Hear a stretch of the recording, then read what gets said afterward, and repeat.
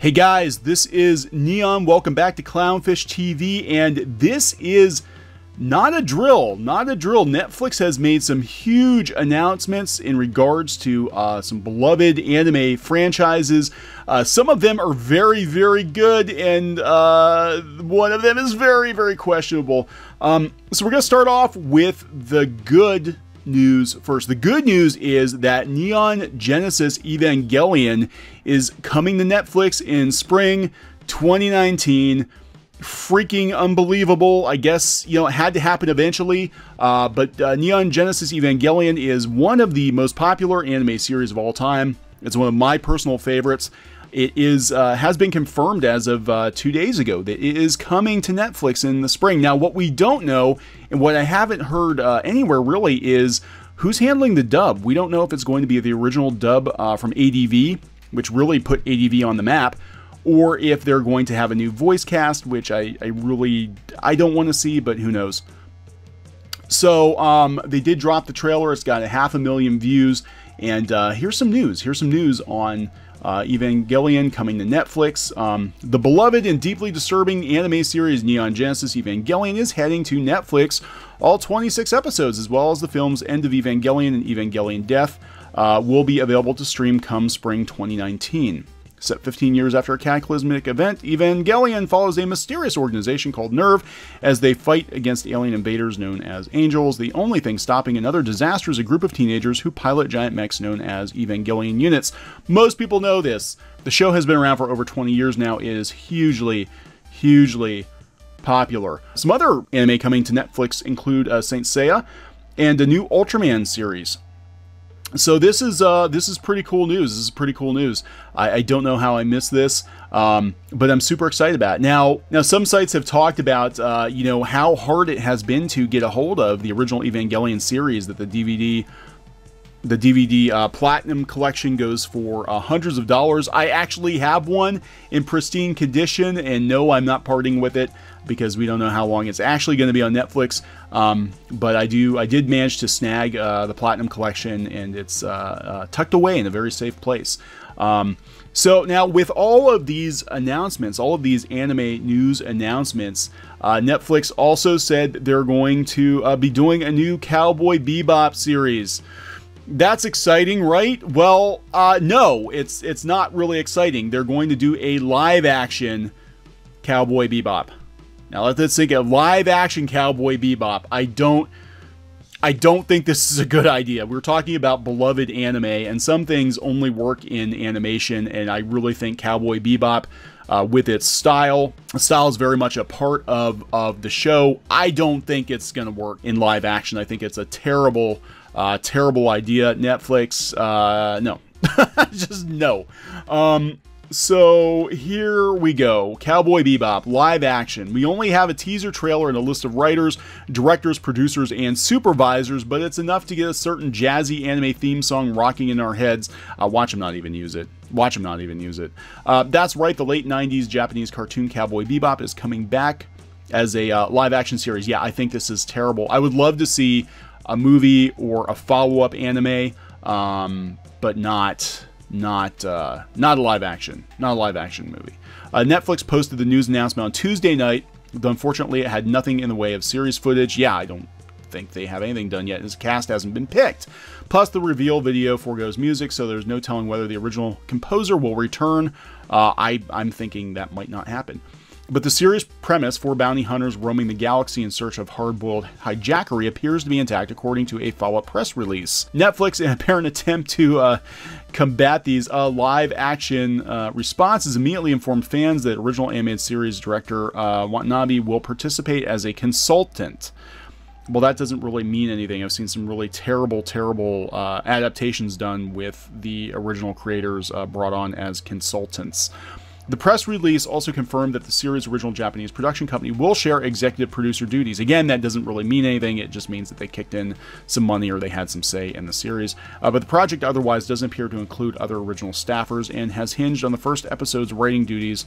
The first episode is being written by Chris Yost, who wrote Thor Ragnarok. Oh, okay. Well, I mean, I like Thor Ragnarok, but I don't know how it's gonna go for Cowboy Bebop. Oh God. This announcement doesn't include an expected release date, no cast. It does officially be a long rumored project to the punch that Keanu Reeves has been linked to for years. I think he actually would have been good if you were going to go live action with Cowboy Bebop. I think Keanu Reeves might have actually been decent back in the day. So fans have been quick to remind Netflix that a live-action series about a ragtag, imperfect crew of bounty hunters flying around a wild sci-fi universe and set to a gorgeous nylon string score already followed Cowboy Bebop. I'm assuming we're talking about Firefly. It's somewhat easier to get excited about Netflix's other announcements. Yeah, pretty much. Okay, so I gotta tell you, I love Cowboy Bebop. I'm not on board with this. I think this one should be left alone. I'd be on board with a follow-up series or a spin-off series with the original showrunners, the original studio working on it, but not live action. Now, immediately, the internet, being the internet, has decided that hey, let's remind Netflix not to whitewash Cowboy Bebop. Let's not whitewash Cowboy Bebop. So this is coming from Sci-Fi Wire. Oh, Sci-Fi, we love you. So they're talking about the adaptation, and immediately, instead of being cynical that the project is happening at all, because I don't think this is going to go well, I'm going to be honest. They said this is where the cynicism builds. Cowboy Bebop is a perfect piece of entertainment, sci-fi action adventure with inspirations taken from film noir, spaghetti westerns, war dramas, cyberpunk, and jazz. I agree with all of that. It's a show that manages to be hilarious one moment, then heartbreaking the next, and its ending remains one of the best in anime. Yeah, it'd be really hard to follow that up. Inevitably, a live-action adaptation will get things wrong, and that is something fans will have to accept. The adaptation process is tricky, and 2018 is a very different world from the 1998 of the anime's premiere. That is true, but here we go. We can accept change, but there's one thing we won't stand for. Do not whitewash the show. We know the excuses that would be used if an all-white Cowboy Bebop show was announced, and we don't buy them for a second. This is a show that was heavily inspired by Americana, and to Western eyes, the characters are not specifically coded as Asian, although it has been well documented that the main inspiration for Spike was Japanese actor Yusuke Matsuda. Yes, this is a show about humanity spreading across the galaxy, and that was never limited to one race, but these defenses come with obvious blind spots. Cowboy Bebop is American-inspired, but America does not instantly equal white. Nothing about Spike and the Bebop crew is defined by whiteness, so why the eagerness to assert them as such? Nobody's asserted anybody as anything at this point. They haven't cast anyone. They haven't cast anyone for the show. The show is just a thought at this point. They're going to do it.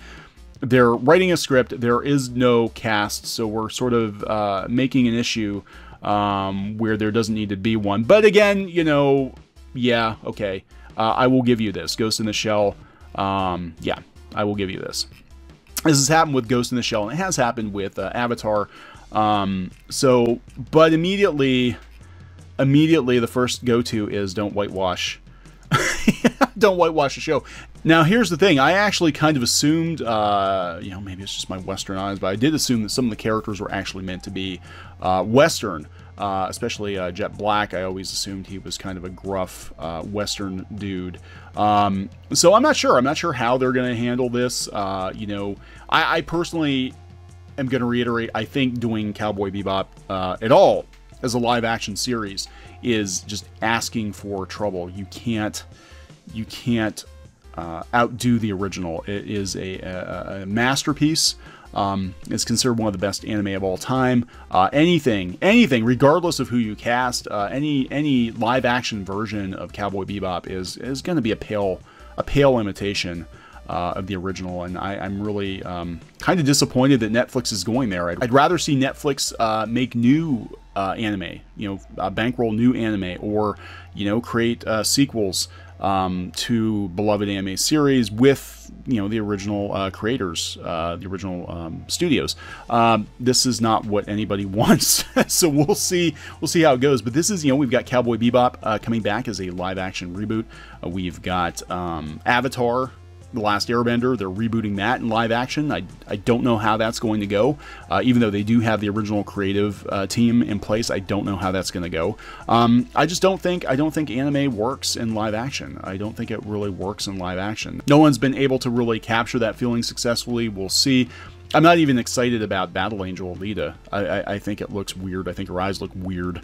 You know, I mean, I think they're trying to make it look more anime, but it just looks weird.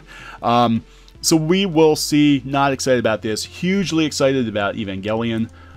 Really excited about Evangelion coming to Netflix. So what are your thoughts? Do you think, you know, Cowboy Bebop in live action? Do you think that's a good idea? Are you excited about Evangelion? What about the new Ultraman series? Ultraman's coming to Netflix too. That's pretty cool. So Netflix is definitely, you know, I think the place where, you know, anime...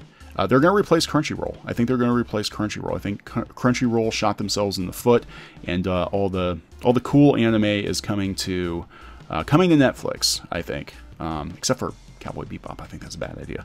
Are you excited? Are you not excited? Comment below. Let us know. Please subscribe to Clownfish TV for more pop culture news, views, and rants, gaming videos, art videos, and more. This has been Neon. I'll talk to you later.